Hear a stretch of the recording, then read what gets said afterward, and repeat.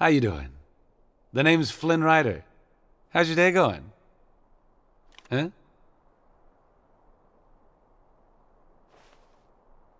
Who else knows my location, Flynn Rider? All right, hang on, Blondie. Rapunzel. Gesundheit. Here's the deal. I was in a situation gallivanting through the forest when I stumbled upon a... Oh? Oh, no, no. No, no, no, no, no, no, no. Where is my satchel? I've hidden it. Somewhere you'll never find it. So, what do you want with my hair? To cut it? Huh? Sell it? No! Wait, you don't want my hair? Why on earth would I want your hair? Look, I was being chased, I saw a tower, I climbed it, okay? End of story.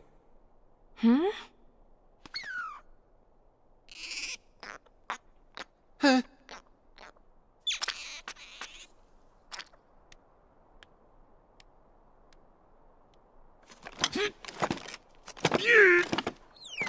Okay, Flynn Rider.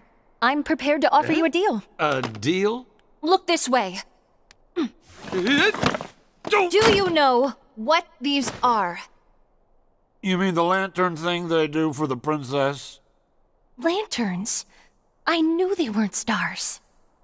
Well, tomorrow evening, they will light the night sky with these lanterns. You will act as my guide, take me to these lanterns, and return me home safely. Then, and only then, will I return your satchel to you. That is my deal. Yeah, no can do. Unfortunately, the kingdom and I aren't exactly simpatico at the moment, so I won't be taking you anywhere.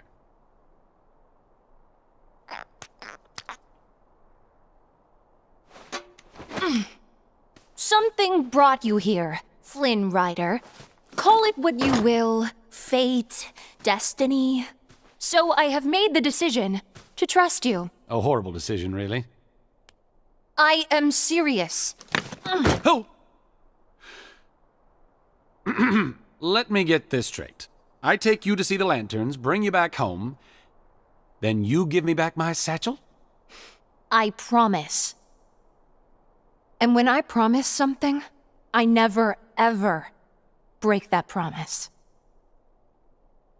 Ever. Oh, what to do? I cannot let her find that tiara. Okay, just think. I need the satchel, and Blondie has it. There might be more monsters out there. I've got it! The three guys in the funny outfits. They look tough enough to come in handy. All right, fine. I'll take you.